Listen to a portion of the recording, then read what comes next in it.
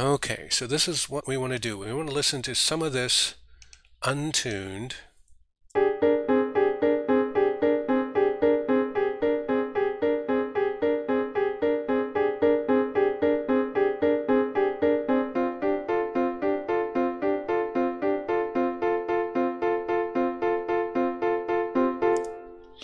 Okay, now we want to listen to this tuned.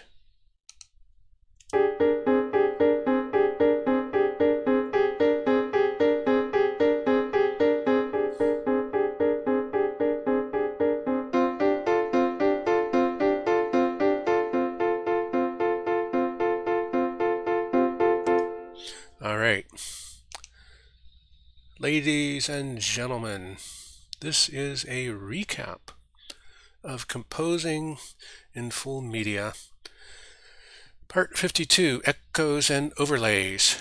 In today's episode, we set out to work further with what we're calling Extract 2 in 3-time.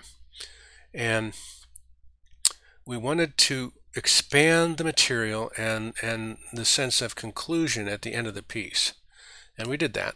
And we reflected upon the way we ended up doing more of what we call raw composition. So sometimes we're composing from just putting notes on the page and listening and mushing them around and listening for something pleasing. And sometimes we get, oh, that sounds good, now let's copy the pattern.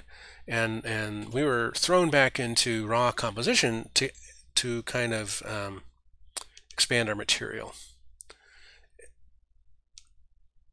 So what we've completed is we have completed an Extract 2 first pass, which is what you heard on the left-hand side here. In other words, we had we actually did a line diagram for it, our good old favorite line diagram here on the left.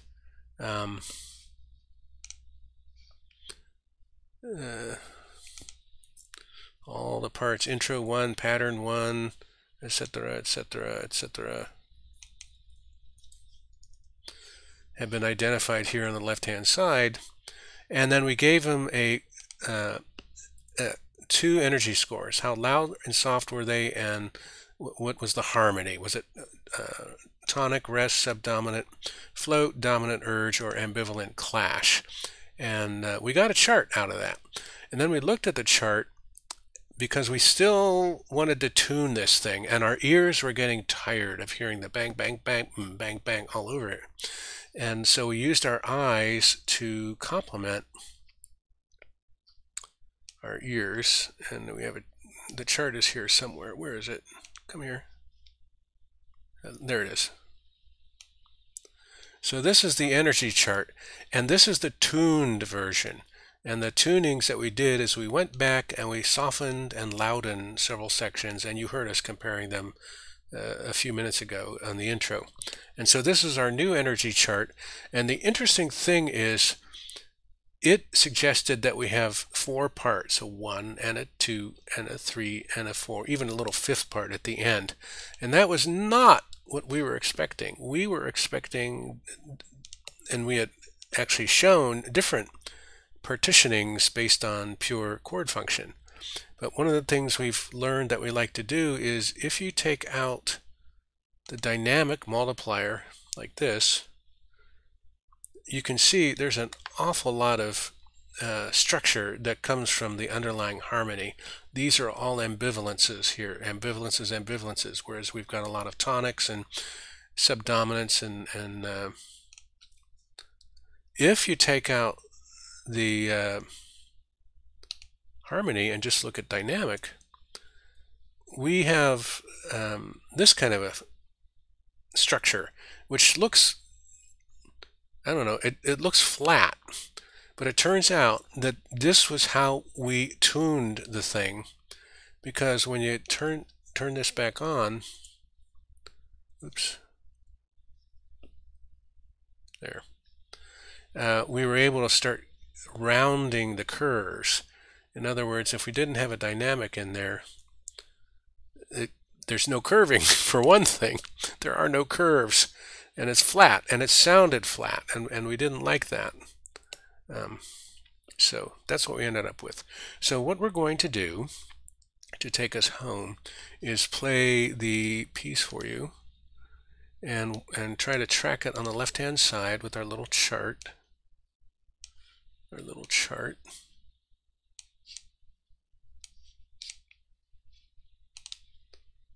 Here, because it's kind of fun. And we'll turn the mic off temporarily, and then we'll come back and take us home. Here we go.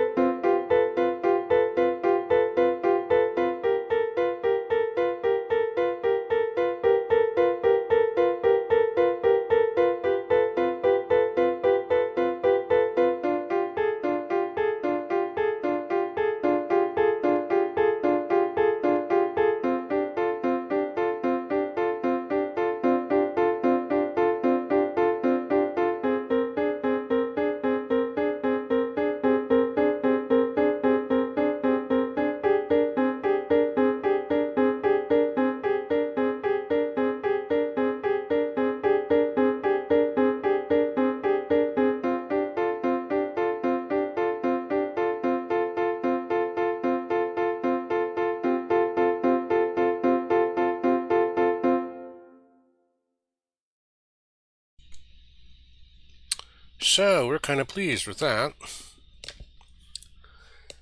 Our ideas for next time are basically to continue working with the extract and explore it. And one of the ideas would be to, what would it sound like with different timbres? Flutes, French horns, oboes, polyphonic synthesizers, we don't know. But we are pleased that this turned out, that the tuning helped. It was a key, where did we put it here? A key idea to rest our ears. To rest our ears and turn to our eyes. That was kind of the key, a key learning here. Or a key new reminder, I guess, to ourselves. I mean, we've done the charts before, lots of times. Many charts are down here that we've looked at in this series, but this time we made it from scratch. We didn't copy and paste all those old gory detailed. We just kind of made a quick chart on the fly with only two factors, the dynamic and the harmony, and between that and our eye, and then figuring out where to put the MFs and the Fs in there, came up with something that was, to our ear, materially better sounding. So we're kind of chuffed with that. So that concludes today's stream. Thank you for your time, interest, and attention. Hope to see you at the next stream. Do come back. And as always, keep on streaming.